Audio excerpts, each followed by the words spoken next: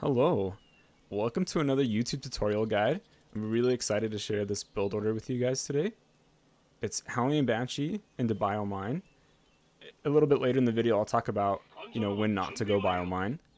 But for the most part, in today's meta, Biomine's pretty popular right now. Let's get it on my camera. There we go. So this is a 16-16 build, so 16 racks, 16 gas. That'll happen in just a moment.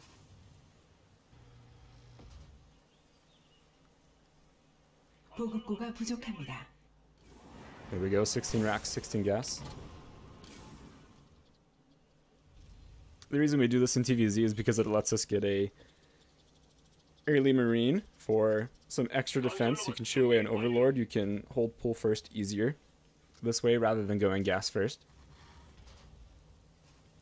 I like to scout off the racks personally, so I'll send the SCV that builds the racks to go check the timing of the natural of the Zerg base. And usually if it's complete, or like just about complete, that means it's macro from the Zerg, at least at that moment, and not a pull first build.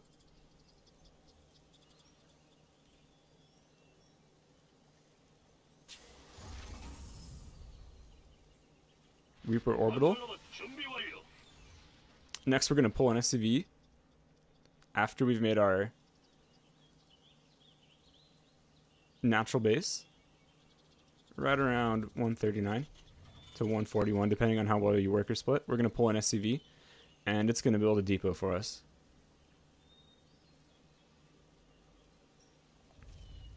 Next, rally your SCV that comes out of the orbital to make a factory. Sometimes you can even pull from your mineral patch. You'll get there sometimes just a little bit after you have 150 if you rally it this way, but it's not a big deal.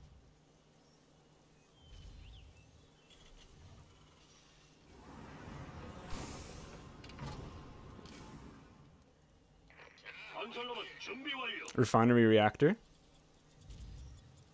can send that marine to go patrol for, possible overlord positions.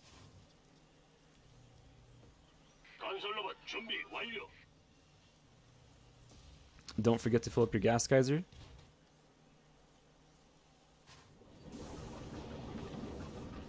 So the reason we go Hellion Banshee is because I just think it's really safe for ladder.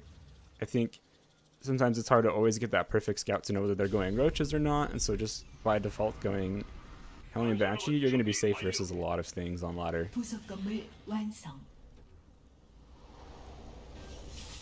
So go ahead and add-on swap. Make 2 Hellions right away. Get a tech lab on the barracks. Pull an SCV to make a depot. That happens around 32 to 33 supply.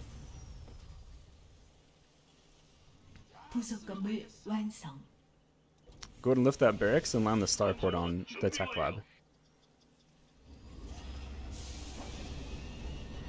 Then you'll need to make another tech lab. And before you make a Banshee, start cloak. And you'll just make one depot after another. We're going to go up to 6 Hellions with this build. Try to keep everything constant between your SCV production and your unit production. Startup stim. Around 4 minutes.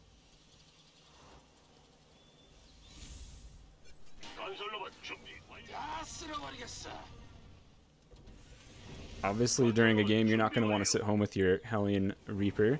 This is just for build order purpose, so we're leaving them at home. Right around 415 to 420, get that third CC. We'll have 1 Banshee pop. We want to start another depot because we're making another Banshee right after. If we don't do that, we'll hit a supply block. Pull up 2 workers around 430. And start 2 barracks around 435. Get a reactor on the factory. That's really important. The factory doesn't want to build its own tech lab because as soon as cloak and the second Banshee are done, you're going to want to swap the factory and starport. The starport will actually go build its own reactor, and a barracks will land on the reactor that the factory built. Some complicated add-on swapping, but once you get used to it, it works great. It's really efficient. So you want to pull up your Banshees, and by that I mean, like, you know, have them in pairs of 2 to go attack. Like if you send a single Banshee in to attack, it usually doesn't get, or has the potential to not get as much damage as it could if it was with the other Banshee. So that's usually why we like to send in the 2 Banshees together to attack.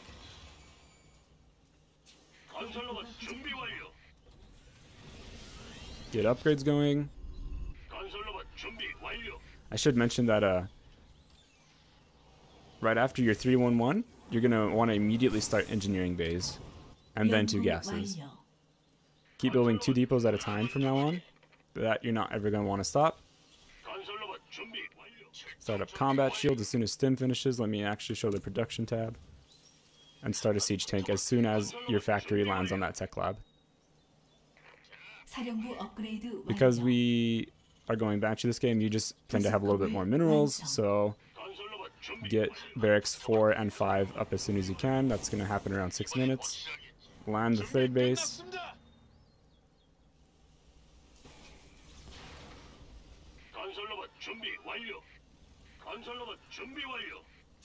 I like putting an armory in the wall where the CC was, and if you do it right, it'll happen right about when your upgrades are halfway done, which is what you want.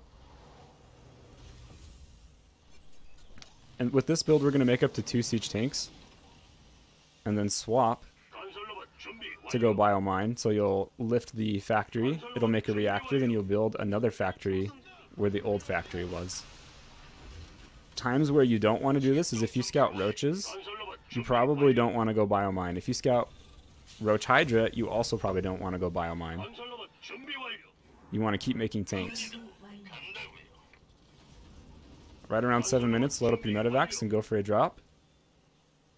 Get one refinery at the 3rd base. You only need 1 if you're going to go biomine.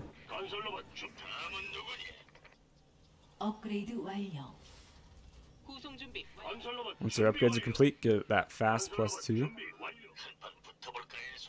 attack, and then +2 armor, followed by +1 vehicle armor.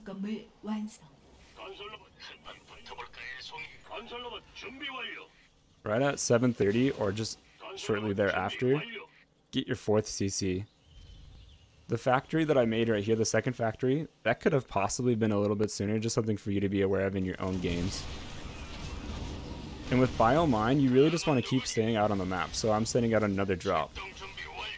This is not a style where you usually sit at home and just, you know, build up a large army then go push. It's usually you send out the army that you have with medevacs. So you just keep sending out 1 drop after another. We're going to go up to our 8 racks now, so right after we get our 4th base is when we add on the 3 extra barracks. And if you notice, just after 8 minutes, I hit 150 supply. That's a good benchmark for you to try and hit yourself. And pretty soon, we're going to max out really early, which is part of the power of doing the build this way, is you're just doing things really efficiently, and you're going to hit a very fast max out, right around 9 minutes.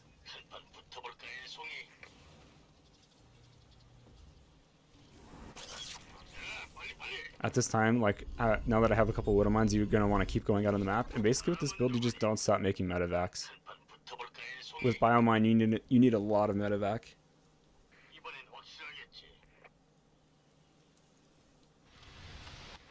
You're going to want to add all tech labs to these barracks that are just finished being produced. Now that it's about 9 minutes, we are completely maxed. And we're going to go for our 2-2 timing. You can leave the siege tanks at home or you can bring them. I also like to add on with biomine. If I'm specifically going biomine, I'll go up to 10 racks, which is crazy amount of bio production. But that's if you're really committed to the biomine style and you're not planning on maybe going ghost lib, for example, which is a much more turtley style. Get that 3-3 right away. You could get ship weapons at this time if you were planning to do that ghost lib transition. But it's very common to just stay heavy biomine, even in the late game nowadays. I'm going to add on 2 extra starports and a Ghost Academy though, as well as a Fusion Core. Because we have the money, and it's just a late game transition.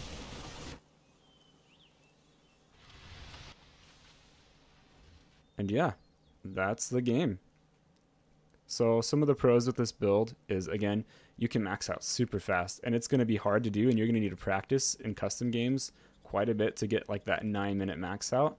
And I would say it's even harder in a real game to achieve, because we're spending money on scans, and we're also busy microing our banshees, and we're busy clearing creep.